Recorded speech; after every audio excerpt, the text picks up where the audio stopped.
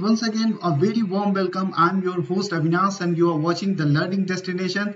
This is the episode number 04 of my ongoing series HashiCorp Vault, and today we are going to see the dynamic secret. So without any further delay, let's start. So let's understand today's agenda. So in the episode 01, this is the little recap what we have done in previous three sessions. So in the episode 01, we have covered the introductions. In the episode 02, we have covered the installations, starting point, and the secret creations. And finally, in last episode number 03, we have covered what is the secret engine and how it works. And in this sessions, we are going to cover the dynamic secret. Okay guys, now so let's understand some definitions of the dynamic secret and the static secret. So in order to understand the dynamic secret, we must need to understand the static secret. So in previously, if you go through the earlier sessions, whatever the secret we were creating, that comes under the category of static secret, because where we are storing the data inside a specified path, we call it as a secret, and we were using the secret engine KB.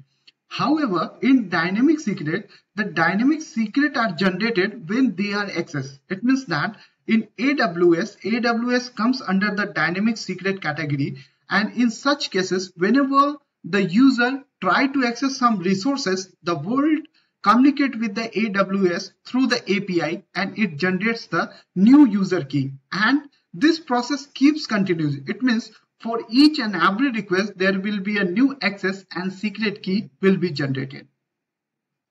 So if you see here the definitions, like unlike the KB secret where you had to put data into the store yourself, dynamic secret are generated when they are accessed.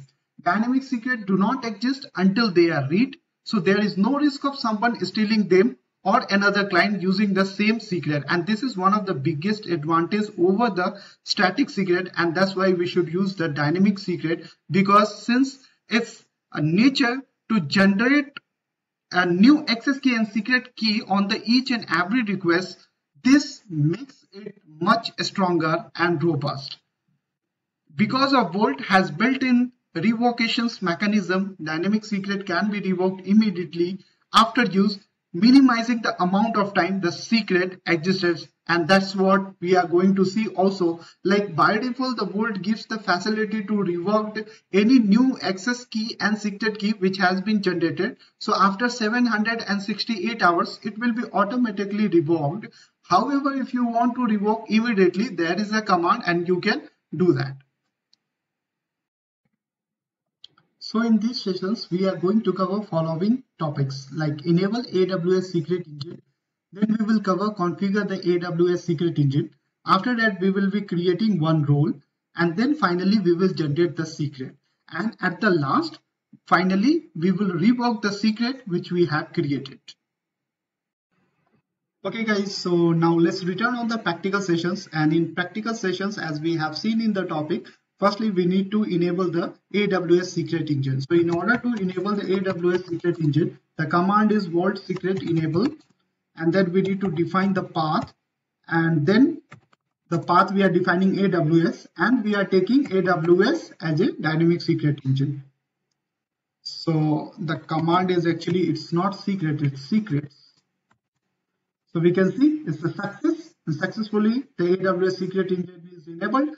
Now we will configure the AWS secret engine. In order to configure the AWS secret engine, we need one IAM user account which have the root accessibility. So the Vault can easily communicate with the AWS through the API, and it can generate the access key and secret key on each request.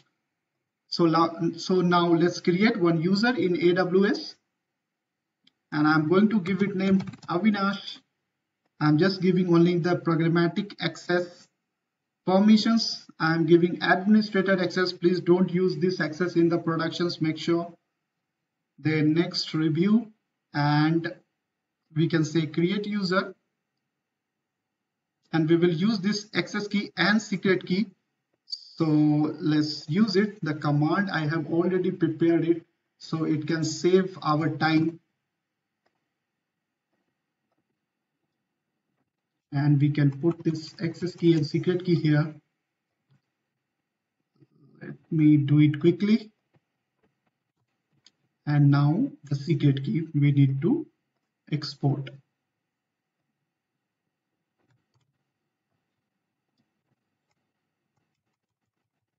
And secret key we can also copy from here.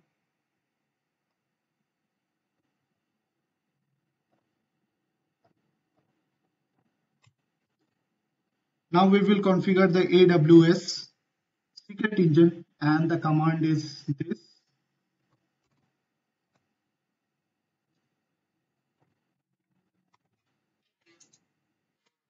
So you can see that is a success data written to AWS config root. It means that we have stored this access key and secret key at this location, so it can so our Vault server can easily communicate with our AWS account.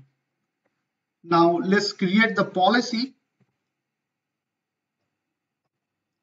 and one of the policy I have already written here,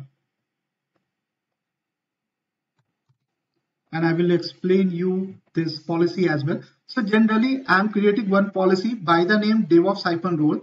What this policy does, this policy, so particular I am creating one role. It's not policy, it's a role, and this role is having the accessibility on EC2. So this role can perform all the activity of EC2 services. As you can mention that I have given the asterisk sign, that is the wildcard entry, so it can perform all the action inside the EC2 services. So let's create. So now you can see that this role has been successfully created. Now let's, in the next sections, we will generate one secret.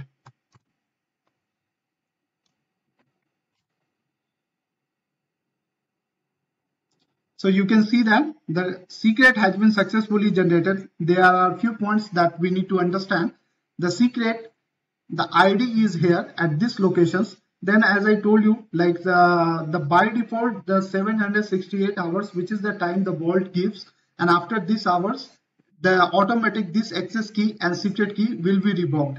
However, there is a facility you can immediately revoke as well. And that we are going to see in my next command. So now let's return on the AWS console, and if we go back here,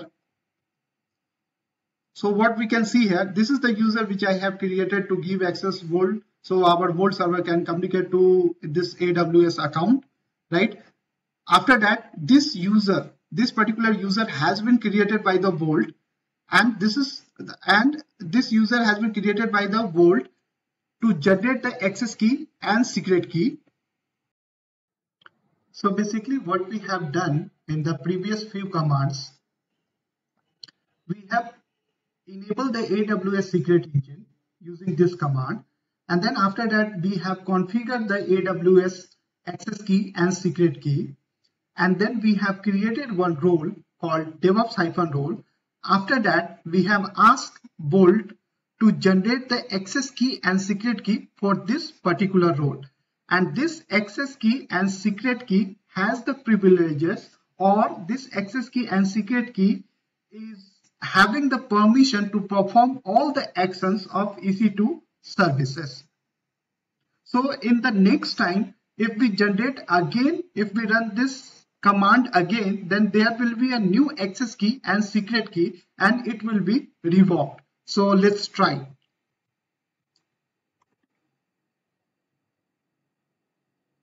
So now you can see the difference. This key and this key is different. Again, the secret key is different. And that is the beauty of the dynamic secret. On each request, you cannot get the previous access key and secret key. It will be revoked. And on each request, you will be getting new access key and secret key. Now we will see that how we can revoke, because by default there is a 768 hours. However, we want to revoke it immediately. How we can do it? So now in next command, we are going to see that how we can revoke the this particular access key and secret key immediately. Okay, so now we will see that how to revoke the secret. So as of now, we have generated this secret, and by default the least duration is 768 hours. However, if you want to immediately revoke this, then there is a command, and command is called bolt, lease, revoke, and the path of your role. But before this, one more thing I would like to highlight. So as of now, you can see that this user is exist. The moment when I revoke it, it will be deleted from AWS console as well. So let's do it. So you can say all revocations operations queued successfully. Now let's refresh it. And now you can see that it has been disappeared. It means that it has been deleted successfully. So this is the way that we can immediately revoke the secret as well. So we have just seen that how to revoke the secret. And this is the definitions which I had given here, that how the revokes and what is the definitions of the revoke. So basically the Vault will automatically revoke these credentials after 768 hours, which we have seen the moment I have generated the secret. And then perhaps you want to revoke it earlier. Yes, of course, we can do it, as we have seen the command by Vault, lease and revoke command. And once the secret is revoked, the access keys are no longer valid. And you can see that the keys, the user has been already disappeared from the AWS console. So in the upcoming sections, guys, in the episode number 05, I am going to cover built-in help sections. That is again a very useful topic.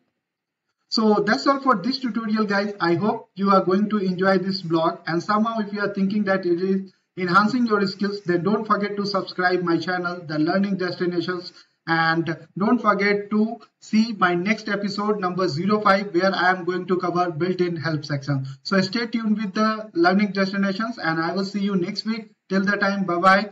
Take care. Have a good day. Thank you so much for watching this.